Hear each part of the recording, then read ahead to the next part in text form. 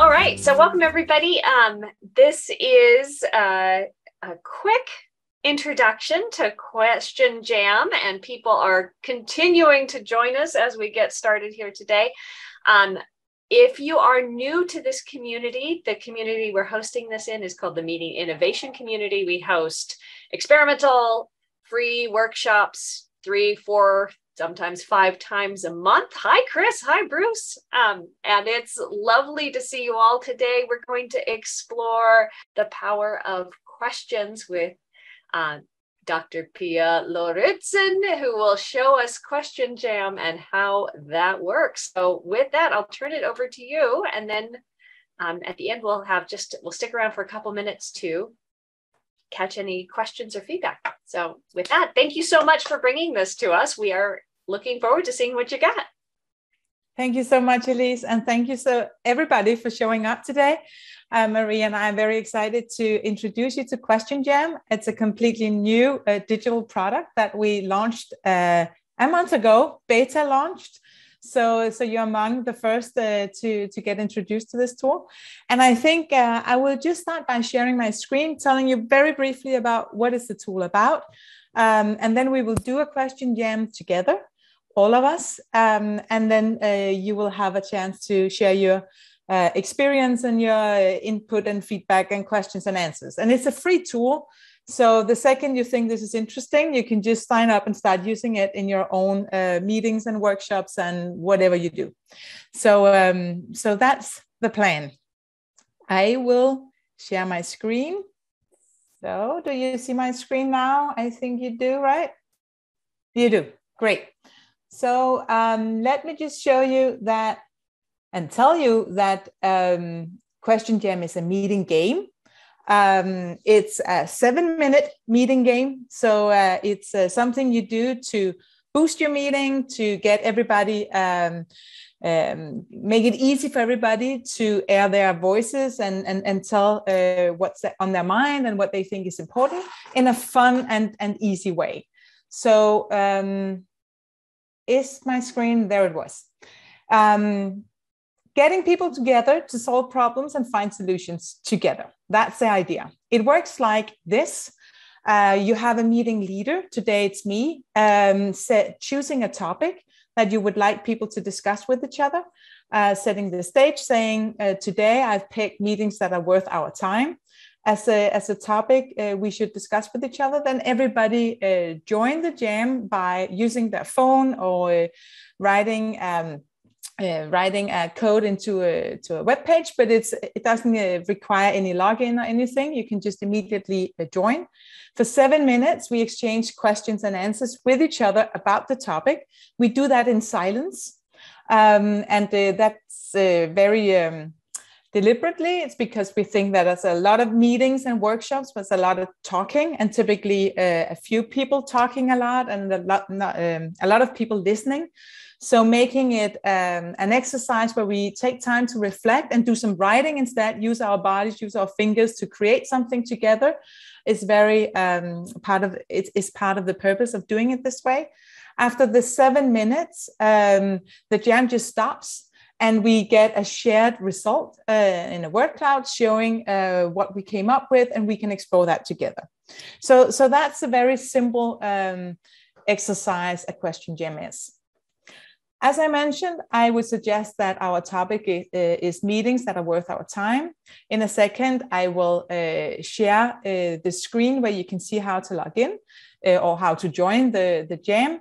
And I suggest that you sign up with your name and maybe where you come from, so we can easily find each other. In a jam, we ask a question and choose which one of the other participants we want an answer from. So it's tapping into a lot of one-on-one interactions, questions and answers interactions. And that's why it can be nice to know a name and maybe where people are coming from. Then we exchange questions and answers in silence, and then we look at the output together. Okay, so now I'm ready to jam with you. So if you have any questions or comments before I go to the jam page, please let me know, okay? Then I will share this with you. So you can use your phone or you can use your computer, going to questionjam.it and writing the passcode. You can also, that's the easiest thing, just use the QR code with your phone, and then you will be able to join the jam. So I'm not even sure how many people we are and how many, do you know that, Elise? How many people are supposed to? It looks like we're 13 altogether. Yes, then I think maybe we are missing one. Is anybody having troubles joining? I think it might be you. We might be, oh no, you're there. Let's see. Okay. Then I think we should just start jamming. And as I mentioned, we jam in silence. So I have nothing more to say, but happy jamming. See you in 7 minutes. That's it. So thank you so much for jamming with us. Now you can see on my screen the result, and I will take a look at that in a minute. But before I do that, I would love to hear some reactions, experiences, comments, questions, anything from you. I thought it was pretty fun, and I enjoyed it. It was cool to be forced to continue to come up with new questions about meetings, to just try and go deeper. So what about the rest of you? Any comments? Yeah. I'm sorry. I think Pedram had his hand up first. Yes, if I may. Actually, thank you very much. It was very interesting. I liked it very much. My question is it also applicable in other languages? Right now, only Danish and English. So, yeah, thank you. So but it should be fairly easy to introduce it into other languages. But right now, we're just finding out, is this something that people would be interested in using? I see. Thanks a lot. Thank you. Linda? Yeah, so I think for me, when you said there would be a word cloud, I was, I think, expecting to see other people's questions. Because if I were using this, I would want to be able to have I would want to use it as a collective brainstorm and with Q&A so that you could see all of the questions with all of the answers. Great. So let's just move right on to that.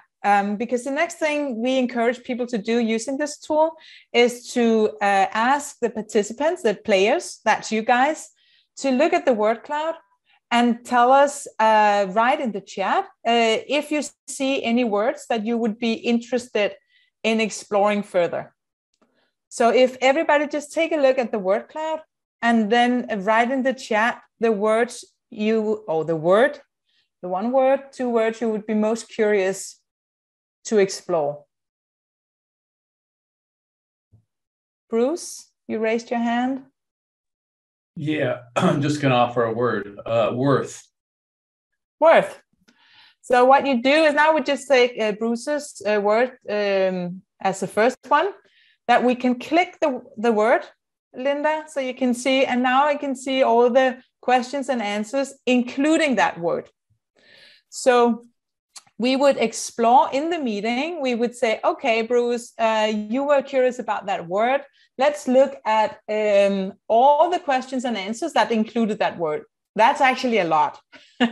So we can do that and explore and say, how much is your time worth? As long as I'm learning or contributing, it's worth my time.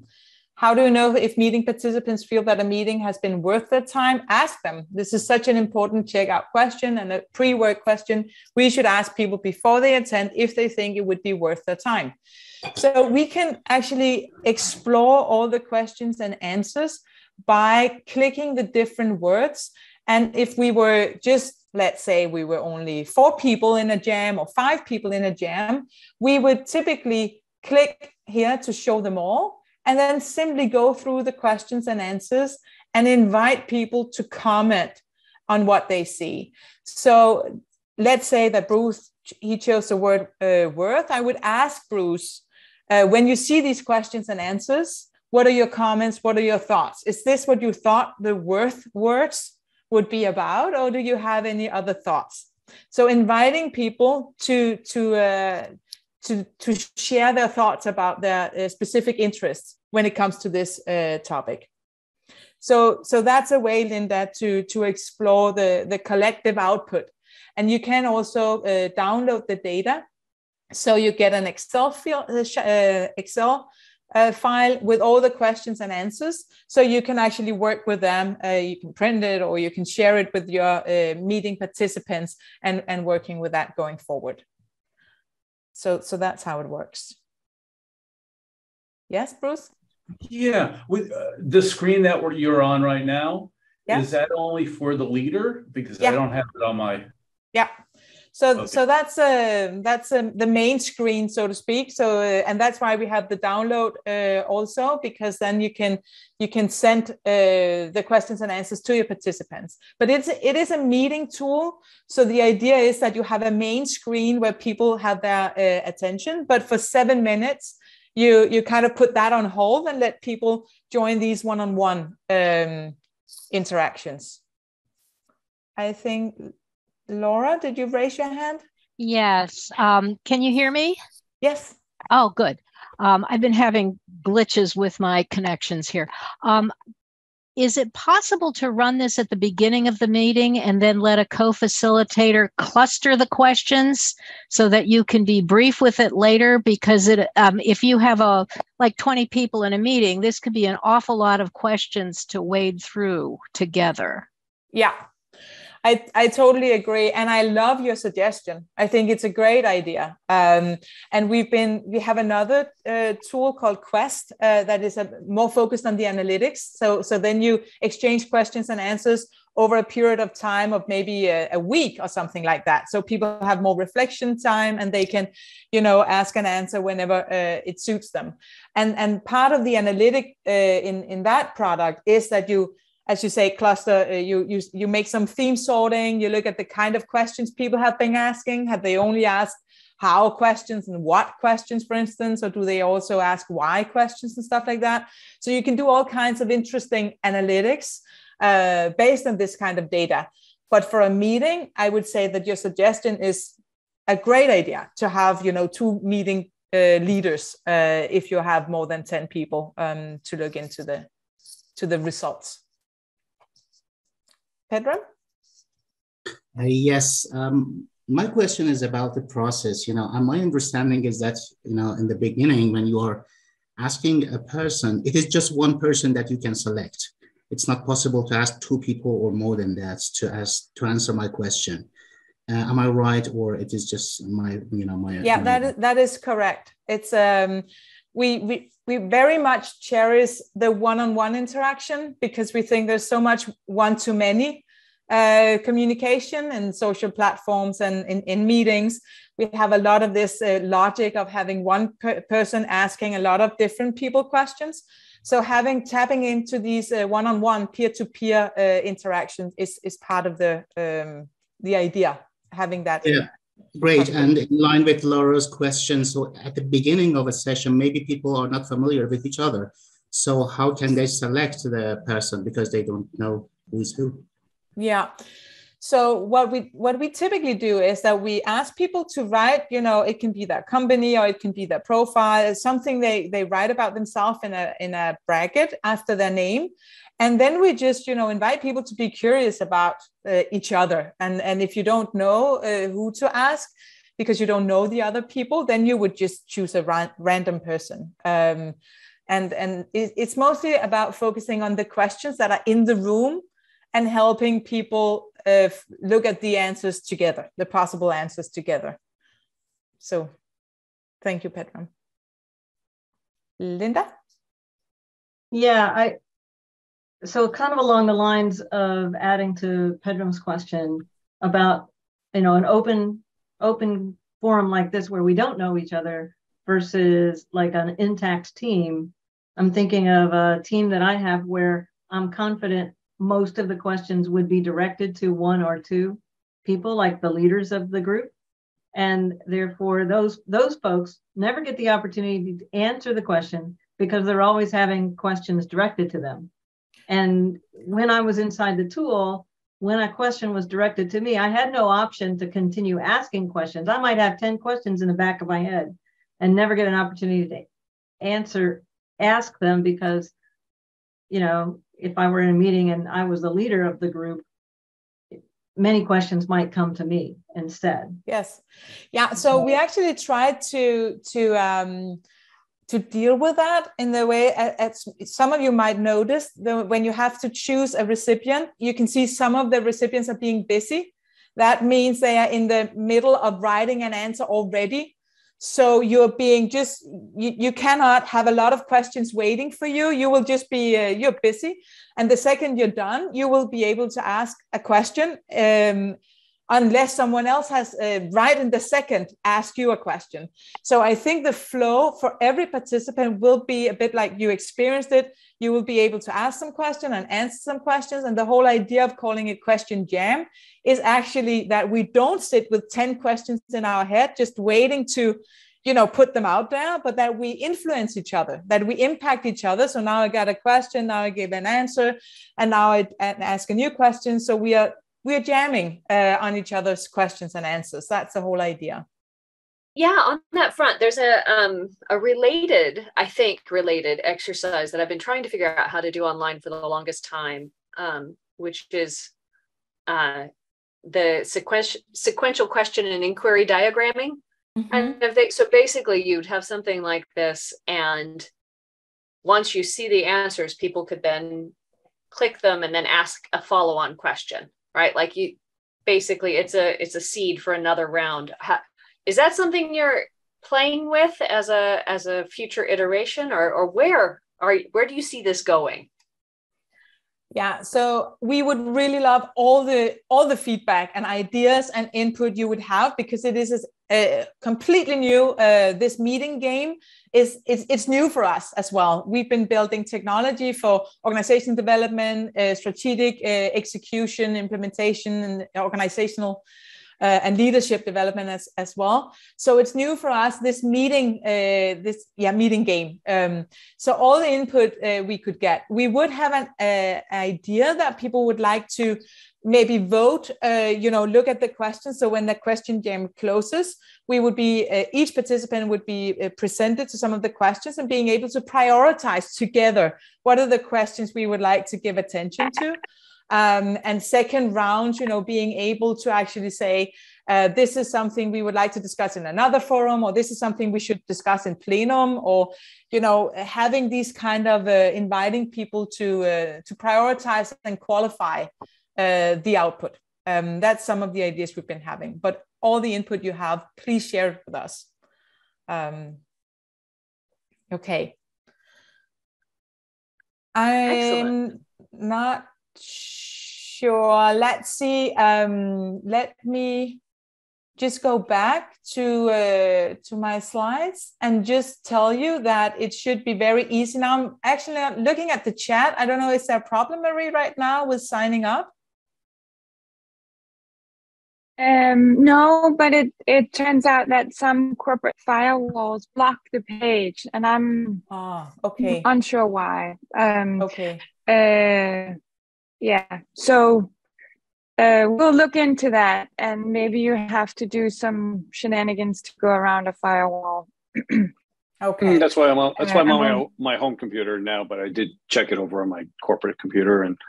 But interestingly, the questionjam.it passes through. So I would create the code and log in at home, create the code, and then I could still use it at the office to get the questions, but it would just be some juggling that is uncomfortable. So if we can get that fixed, that would be great. The only other suggestion I had is, like, at the end there, you said it's a hard stop at 7 minutes. But what that created for me was then, okay, when I got to, it was about a minute left, then I just stopped. Rather, if someone was in the midst of typing, to let that finish might be helpful to encourage the full use of the 7 minutes, because otherwise I just said, well, I might be able to bang out the question, but not fair to send it to someone and have it go unanswered. So. Okay, thanks.